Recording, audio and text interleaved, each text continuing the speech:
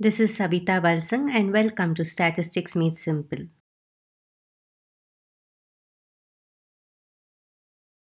In this video, Statistical Quality Control Part 2, I will define certain terminologies and we will learn about the 3 sigma control limits and how a typical control chart looks like.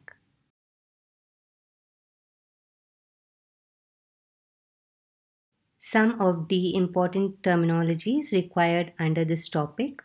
First is variable. A quantitative characteristic that varies from unit to unit is called a variable. For example, height, weight, length, marks, age, etc. You know that each of these are quantitative in nature and they can be expressed in specific units of measurement. Next is an attribute. A qualitative characteristic that varies from person to person is called as an attribute.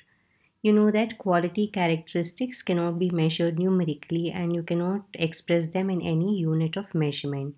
For example, honesty, poverty, success, intelligence, beauty, emotions, etc.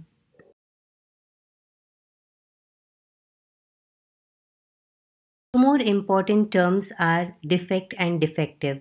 A defect is a quality characteristic which does not conform to specifications, whereas a defective is an item having one or more defects. Let us take a few examples. A printing mistake in a page in a book is a defect which makes the book defective.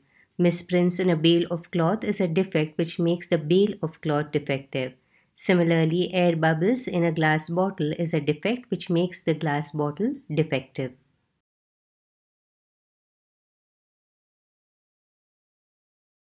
When we learn the normal distribution, we are aware that it has two parameters, mu and sigma square, where mu is the mean of the normal distribution and sigma square is its variance.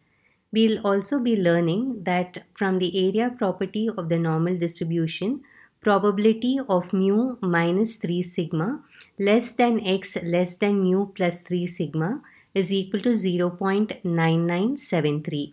That is 99.73% of the observations lie within 3 sigma limits and only 0.27% of observations lie outside these limits. So while constructing control charts, the control limits so obtained are called as 3 sigma limits.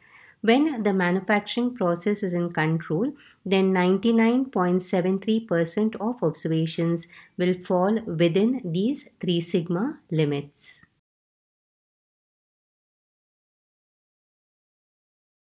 What are control charts? A control chart is a graphical device which is used to study and verify whether the production process is in statistical control or not. The techniques of control charts were first developed by Dr. Walter A. Sheward, and control charts detect variations due to assignable causes in a production process. A control chart consists of 3 horizontal lines, the central line, upper control limit, and lower control limit, which are abbreviated as CL, UCL, and LCL respectively. The CL is drawn as a thick dark line, UCL and LCL are drawn as dotted lines, and UCL and LCL are called as the 3 sigma control limits.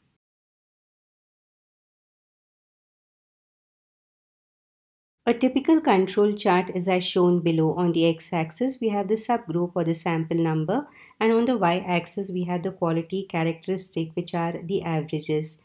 The central line is drawn as a thick dark line, and the UCL and LCL are drawn as dotted lines.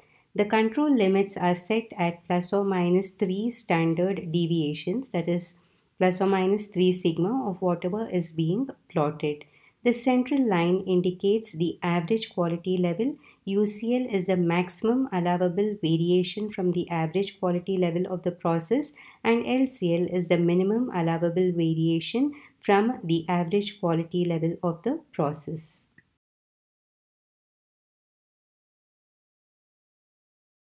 Thank you all for watching, and in my next video we will learn about control chart for variables, and in specific the control chart for the mean and control chart for the range, which are the X bar and R charts.